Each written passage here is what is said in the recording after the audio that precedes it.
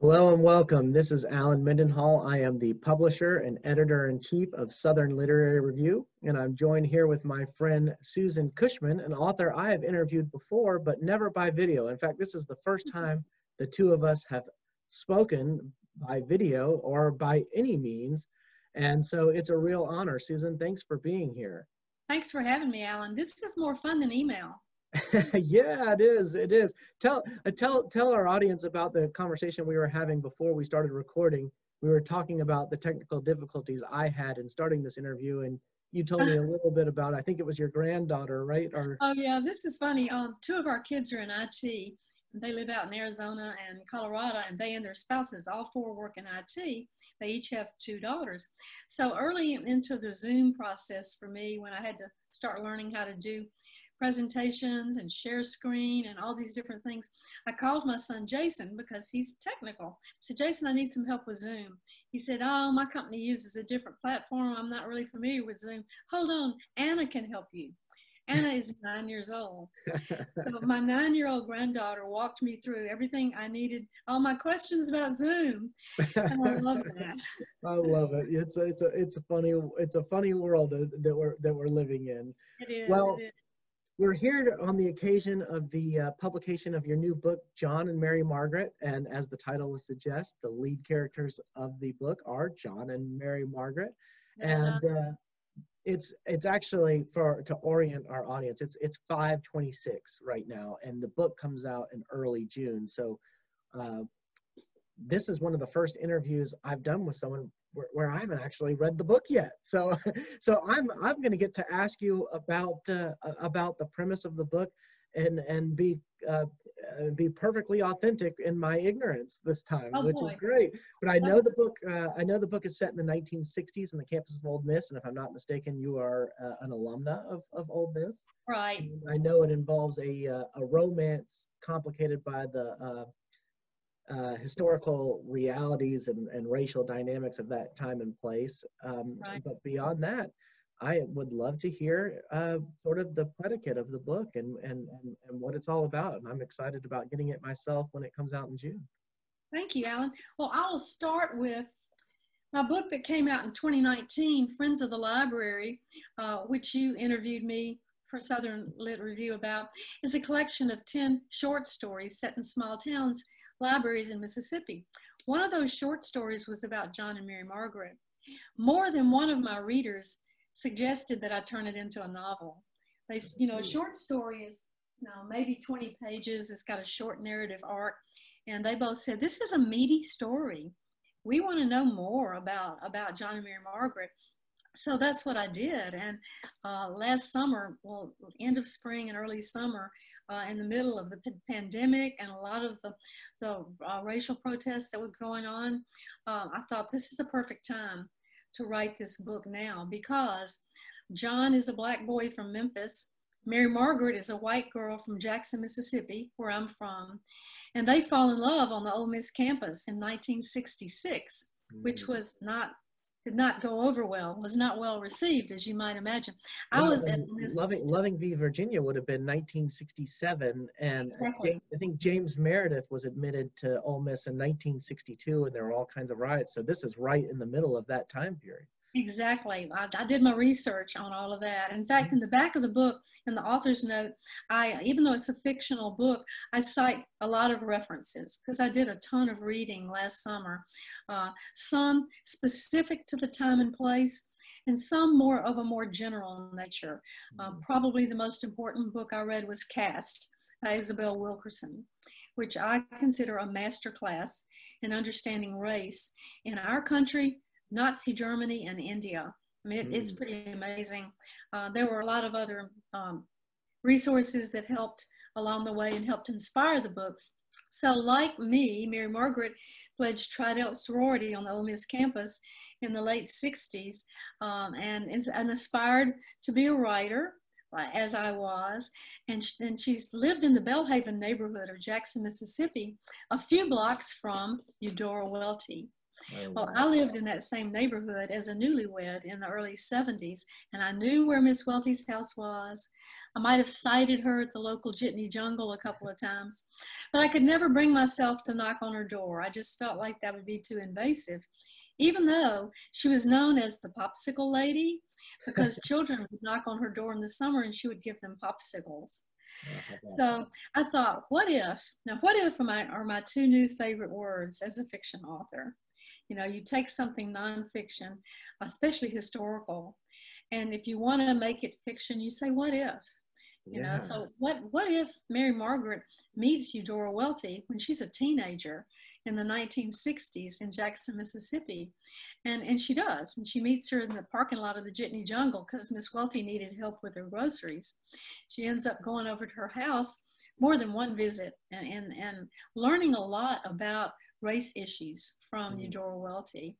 And she's at her house when Miss Welty's article came out about the murder of Medgar Evers. And so that's how some of the discussions, and this starts to have an awakening for Mary Margaret. And I was having an awakening as I wrote this. You know, I have a Black son-in-law and 2 adopted Korean children and 4 mixed race granddaughters to whom I've dedicated this book.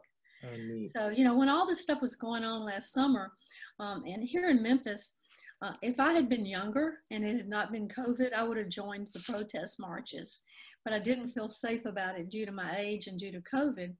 And so I thought, well, I can have a voice. I can write about this.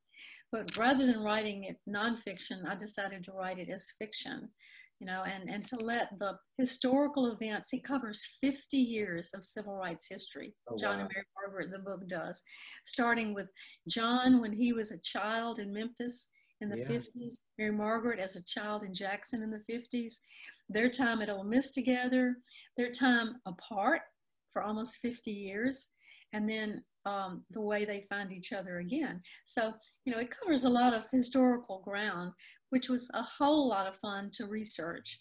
I bet. I enjoyed doing that a lot.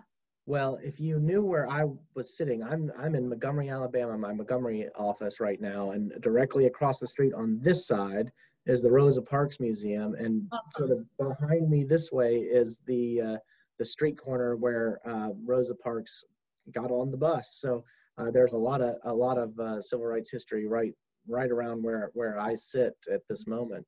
It sure Well, is. you raised a question when you talked about how you started writing this book during the pandemic, and I'm just amazed that this is, I believe, correct me if I'm wrong, but this is your 6th book in 5 years. At least a couple of those are edited, but that is incredibly prolific. How are you producing at this rate? I mean, that's absolutely amazing. Thank you. It's actually my 7th. 7th. Yeah. Well, you know, I got a late start. I was in my 60s when, because I was a stay-at-home mom, soccer mom, and all of that. Did some freelance writing when the kids were younger, but I waited until my youngest left for college in 2001 to get serious about things that I wanted to do. And I painted for a while, and then I wrote. And then I started working on a memoir, which I wrote over a period of years, but I turned it into a novel, Cherry Bomb, my first novel, which came out in 2017. That took about 6 years to do. And also that year, my mother had Alzheimer's, and she was in Jackson, Mississippi. And over an 8-year period, I did blog posts about my long distance caregiving events in her life and my life. And another reader said, who followed my blog, said, why don't you turn that into a book? I turned that into a memoir, Tangles and Blacks, a mother and daughter face Alzheimer's. So that came out in January 2017. The novel Cherry Bomb came out in August of 2017. But I kind of have ADD. I've always got to have a project going on or I get bored. So in between that, I put together an anthology, my first of 4 anthologies that I edited, called A Second Blooming.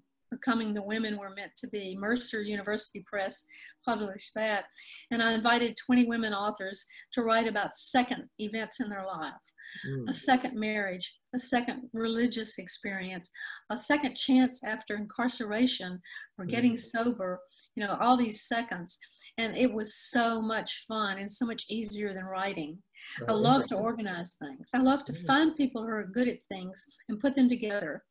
You know, so that's what you do when you edit an anthology. So all three of those books did come out in 2017, which was really fun for me, getting a late start. Sure. And then in 2018, the anthology was so much fun, I decided to do another one, which was Southern Writers on Writing, University Press of Mississippi. I think Ed Tarkington reviewed it for Southern Lit Review, and it had 26 contributors, 13 men and 13 women. And I realized when I was putting that book together, I had become friends with Ralph Eubanks, a Black author from Mississippi, who's a visiting professor at Ole Miss right now.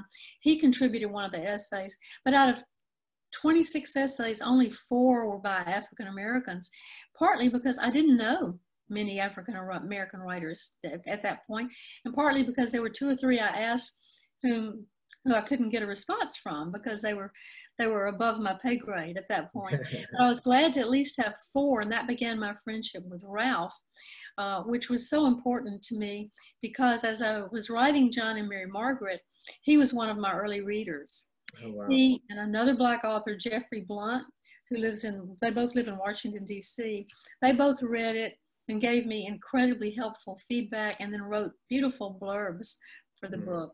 Because for a white woman writing about civil rights in Mississippi and Memphis, I mean, I know the book is about both a white woman and a Black man, but I knew I needed help to write the parts of the story that were about Blacks. Right, I said the word Black. So, you know, one of my questions that these guys were really helpful with was over the decades, when and who says Negro, the N-word, Black, African American? When are these terms spoken and by who are they spoken in which times in history? You know, that was important to me. I want to be respectful, right, you know, to in the book. And so they were helpful in that and in other ways in writing this book. But because the short story had already happened in Friends of the Library, that was kind of like having a 20-page synopsis. Right. You know, it made writing the book pretty easy as far as the plot went. Now, I still had to do research and go fill in a whole lot of their backstories, but it was fun. It was so much fun that I've actually thought about another short story in that collection that I might expand to a novel. Well, how did you take the short story and expand the plot? Did you just have a sense already of where the shorter story might go if it were a longer story, or did you just start writing and the story wrote itself kind of thing? A little bit of both. In the short story collection, I created a fictional author. I named her Adele Covington. And I had her going on this book tour through the small towns in Mississippi, which I had actually done for my novel Cherry Bomb. And I had her meet these interesting people in each of these towns who all had issues that she helped them with: Alzheimer's, cancer, sexual abuse, adoption, domestic violence, cancer. I might have said that one because I said Alzheimer's. And so, you know, all of those, homelessness, all of those are issues that have touched my life in one way or another. And so I decided I liked Adele, because she was a lot me. I decided to keep her on as a narrator for the novel John and Mary Margaret. And they meet her in the first chapter at a book club in my neighborhood here in Memphis, Harbortown on the Mississippi River. And I've spoken to the book club here. So I have them meet her there, and I have them tell her their story as they did in the short story. So she's a, I don't know if you call it a reliable narrator or whatever, you know, throughout there. So I kept that tactic in, and I basically just took each section of it and fleshed it out more and more and more.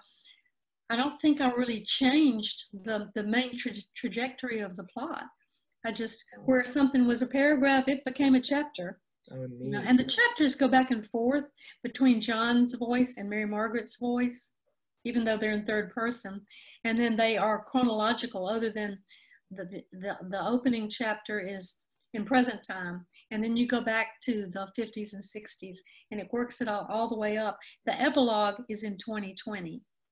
Oh, neat. So, yeah. Well, your process seems to verify the old adage, write what you know. I mean, you've got a character from Mississippi and you were raised in Mississippi. You've got a character from Memphis and you live in Memphis, and you're actually using real life events to inspire particular narratives. You mentioned the book club right there in your hometown. I find that to be very neat.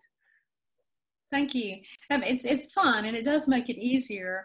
You know, it is fiction, but I tried to stay as true to history as I could wherever historical people and events are. And I think that's fun. The cameo appearance of Eudora Welty, I think, makes the book, you know, more fun. In my short story collection, I did that in every town. I remember in Pontotoc, Jim Weatherly, who wrote Midnight Train to Georgia, is from Pontotoc. So he has a cameo appearance in that story. It just makes the stories more interesting, you know, to have some real life. And now the events that happened on the Ole Miss campus, there were protests that happened there. The Black Student Union was formed. A bunch of the students stormed the chancellor's house. There was a huge protest during a concert for the group Up With People in February of 1970. And here's an interesting story about that.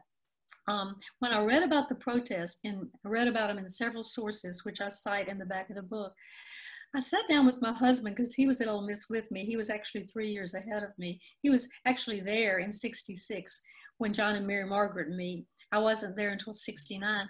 And I said to him, didn't we go to that concert for Up With People? He said, yeah. I said, do you remember a protest where 60 Black students were arrested and tons of highway patrol cars were there and blue lights and they were taken off to jail? He said, no. I said, well, me either. So then I checked with a dozen other friends who were at Ole Miss then, because some of my early readers from the book were sorority sisters of mine from 50 years ago, because I set some of the scenes in the Tridell's house. And they would remember yeah. So I checked with all these people, and only one of them knew what happened. All the rest of them were like me. They were like, they either didn't go to the concert or they went and don't remember a protest. This person finally figured out what happened. The concert was 2 nights, and we went to the first night. The protests were the second night.